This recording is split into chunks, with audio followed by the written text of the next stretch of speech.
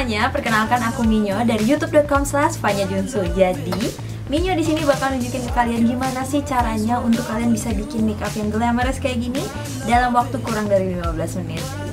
Jadi buat nonton tutorialnya dan gimana sih cara-caranya, kalian harus nonton videonya sampai akhir, oke?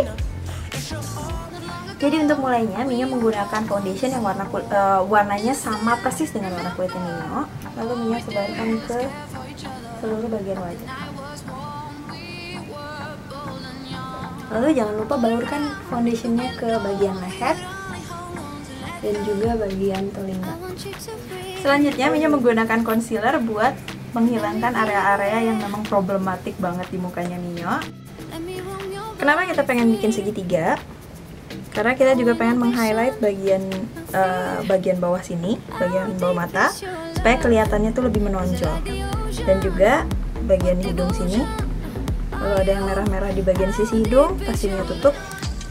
Lalu bagian cupid's bow dan juga bagian dagu. Minyo bikin segitiga. Minyo membaur dengan brush yang kayak gini. Dia flat juga atasnya, tapi dia lebih kecil daripada brush foundation yang kita gunakan barusan. Arah strokesnya pun sama, tetap dan ditarik, tetap dan ditarik. Oke, jadi Minyo pengen banget tulang pipinya Minyo tuh kelihatan seksi. Jadi di sini yang Minyo gunakan adalah si contour kecil dan Minyo ambil warna gelapnya dengan angle brush yang kayak gini. Minyo tap-tap saja.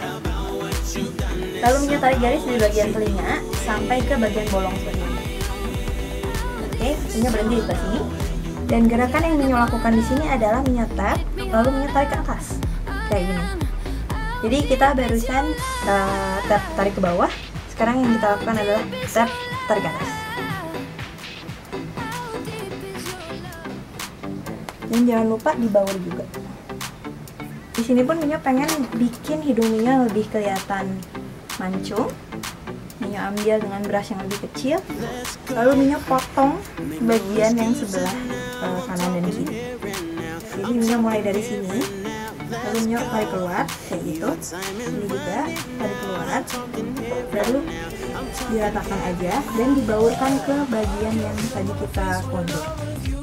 Oke, selanjutnya Minyo bakal bikin alis dan di sini Minyo menggunakan eyebrow gel supaya alisnya Minyo itu bakal stay put 24 jam kalau bisa. Because we gonna party hard, right? Yes. Oke, selanjutnya Minyo bakal menggunakan warna coklat yang warna ini. Kalian tidak perlu menggunakan warna coklat yang persis sama. Kalian bisa menggunakan warna coklat manapun. Untuk sparkle yang lebih intens lagi, Minyo ambil highlighter kesukaan Minyo kayak gini. Dengan dome brush yang barusan kita pakai aja. Dan jenis eyeliner yang Minyo bikin sekarang adalah jenis cat eye, supaya kelihatannya itu lebih intens.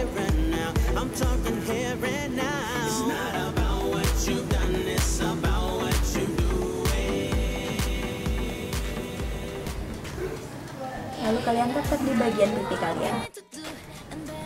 Karena si eyelinernya masih belum kering, jadi Minyo menggunakan lip product dulu. Dan karena Minyo pengen ke party, jadi Minyo menggunakan si liquid lip yang warnanya terang.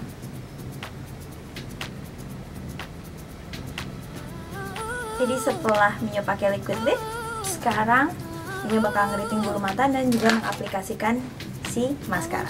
Cara yang paling bagus buat ngekeriting bulu mata adalah untuk nge-grab si bagian bulu matanya yang paling bawah dan didiamkan selama 30 detik. Caranya kayak gini aja, disisir dari bagian bawah dan diwiggle-wiggle ke atas. Jadi makeupnya udah selesai dan untuk langkah terakhirnya Minyo menggunakan makeup fixer kayak gini supaya makeup yang Minyo lakukan barusan itu terkunci dengan baik.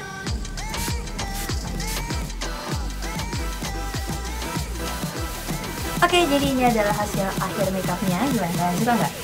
Oke guys, jadi segitu tutorial dari Minyo. Semoga kalian suka sama video ini dan bisa terinspirasi untuk melakukan makeup yang cepat tapi glamorous. Jadi buat kalian yang pengen nonton video-video yang lain, jangan lupa stay tune di www.citacinta.co.id. Bye! Mwah.